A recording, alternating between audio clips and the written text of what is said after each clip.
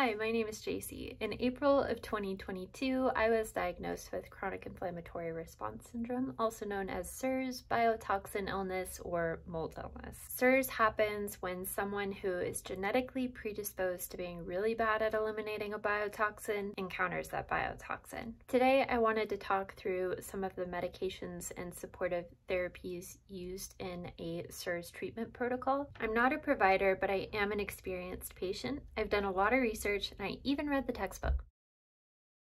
So as someone who dealt with chronic pain for a while there, I just was not interested in pursuing any sort of symptom management or just a fruitless rabbit hole that was going to lead me nowhere. The thing that really convinced me about the CIRS protocol was all of the clinical research behind it, specifically behind the Shoemaker protocol. It's the only clinically proven path to healing from CIRS. In my own testimony, I can say after 6 months of treatment, it is a night and day difference for me. Before I started treatment, I could hardly walk. I was using a cane. I was in pain all of the time. I had a ridiculous amount of random symptoms.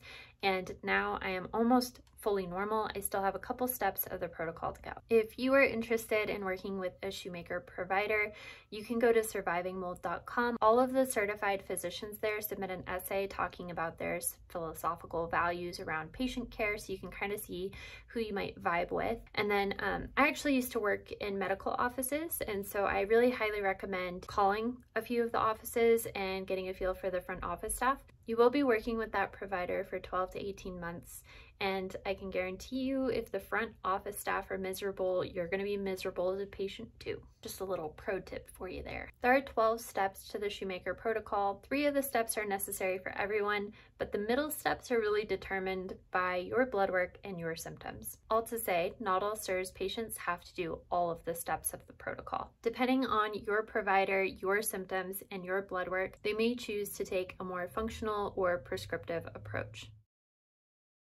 In the case of mold, this can mean moving or remediation. I am going to do a video on remediation, so if you're not subscribed, definitely subscribe so you don't miss that one. In the case of something like Lyme disease, you may need to treat the Lyme before you can move forward with the protocol.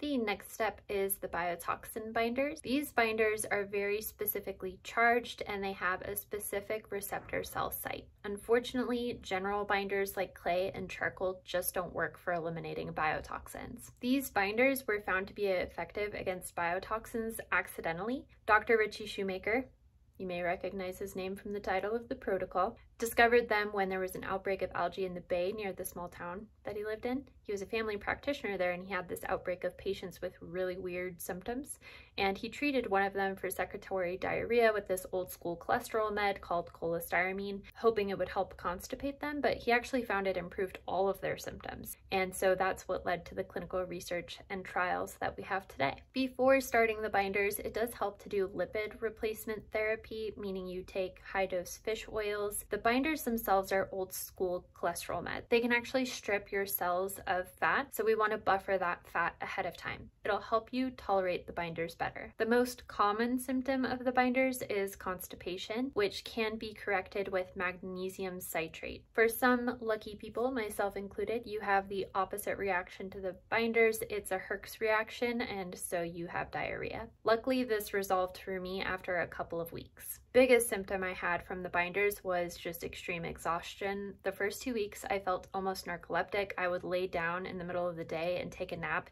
It would take me like 13 seconds to fall asleep. Over time, the binders did become more tolerable, and now I don't really get any side effects from the binders. The most commonly prescribed binder is called cholestyramine. It is the most effective at removing biotoxins. It's also the hardest to tolerate. Additionally, it comes in a powder form, which can be inconvenient both in taking normally and traveling with.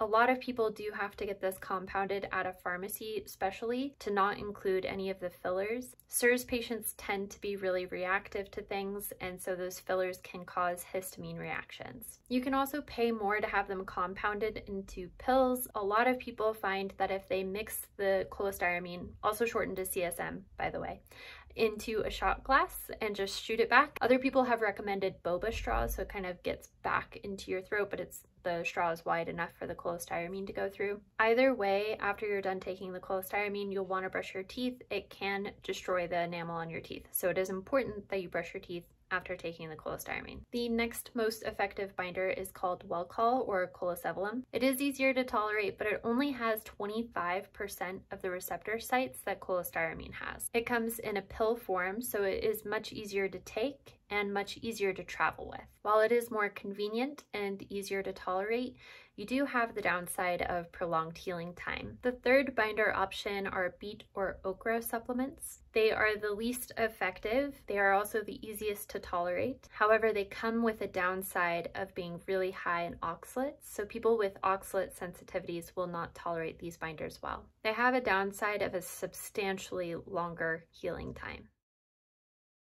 For people who have CIRS, there are a lot of co-infections you can have. The most common one is MARCoNS, or multi-antibiotic resistant coagulase negative staph in your nose. This can be eliminated with EDTA or BEG or xylitol nasal sprays. If none of those therapies work, you can also try ozone therapy. The reason it's important to eliminate MARCoNS is because it keeps your MSH low. MSH, or melanocyte stimulating hormone, is one of the hallmark symptoms of CIRS, and it causes a lot of downstream effects. Next is correcting the anti-gliadin antibodies that are produced as the immune system is liberated by CIRS. Anti-gliadin antibodies are typically found in people who have celiac, which can cause both gluten intolerance and dairy intolerance in CIRS patients. The treatment is actually a gluten-free diet if you are sensitive to dairy, also removing the dairy. Next is correcting androgens or sex hormones. This can be done through supplementation. Then you correct the ADH/osmolality. ADH is antidiuretic hormone. It helps regulate your water retention in your body. A lot of people with CIRS will find that they have extreme electrolyte imbalances, causing frequent thirst, frequent urination, and random static shocks. A lot of patients are able to manage this with electrolyte supplementation, and some can take medication if it doesn't seem to be corrected by the other steps of the protocol. Then you'll want to correct MMP9. It's an indicator of high inflammation. This is typically done by taking omega-3s and eating a low amylose diet.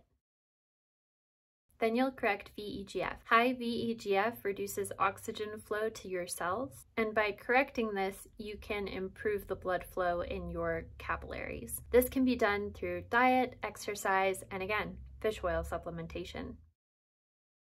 Then you'll need to correct the C3A. For people who have chronically high C3A throughout the entirety of the protocol, if the other steps don't address it, they very likely have Lyme disease and will need to go through a Lyme treatment protocol before this can be corrected. Correcting C4A, if this was not corrected by the other steps of the protocol, it will very likely be corrected by the VIP spray. Now, this is an indicator of active biotoxin exposure, so if it's never corrected, it's very likely the patient is still in a toxic environment. Next is correcting TGF-beta1. TGF-beta1 suppresses immune system regulation, meaning it can trigger a lot of autoimmune symptoms. This can be corrected through VIP spray. If it's very high in a patient, they may be put on a medication called losartan. The last step of the Shoemaker protocol is called VIP spray. That stands for vasoactive intestinal peptide spray. The clinical parameter to take a patient off of this step is them saying, "I feel normal." In retrospect, one of my biggest CIRS symptoms was just not feeling like myself. I think maybe only CIRS people will understand this when I say I just felt like something was wrong. Something felt wrong. I didn't feel like myself. I didn't feel like I could think. I didn't feel happy. I felt like a ghost of a human. It was so weird. I'm not even on the VIP spray yet, and I already feel so much better. The VIP spray not only restores immune regulation, it also can turn off the errant genes turned on by chronic inflammatory response syndrome. This is the last step because even though it has profoundly beneficial effects on the body, it can be hard to tolerate if you haven't completed the other steps. So while not actually a step of the Shoemaker protocol, I cannot speak highly enough of limbic retraining. For people who are chronically ill, you develop incorrect neural pathways over time. As you're constantly triggered by your outside environment, eventually incorrect triggers are formed. I'm going to do a whole video about this, but essentially what limbic retraining is rewiring those neural pathways. There are a bunch of different formats of limbic retraining, and it can be something as simple as using your left hand to brush your teeth or learning to play an instrument. There are also more formal protocols you can follow, like DNRS or somatic therapies. Personally, I think the best limbic retraining you can do is the one that clicks with you and that you'll stick to. For me personally, it ended up being a book. I'll go ahead and leave a link for it in the description box down below.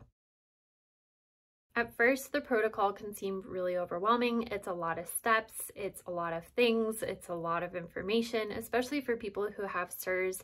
They already have difficulty learning new things, a lot of brain fog, etc.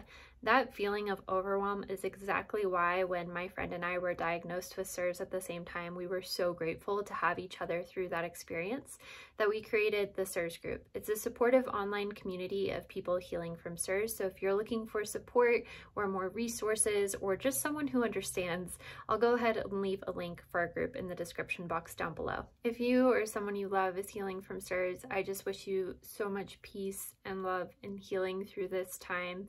Thank you so much for watching today, and I'll see y'all in the next one. Okay, bye.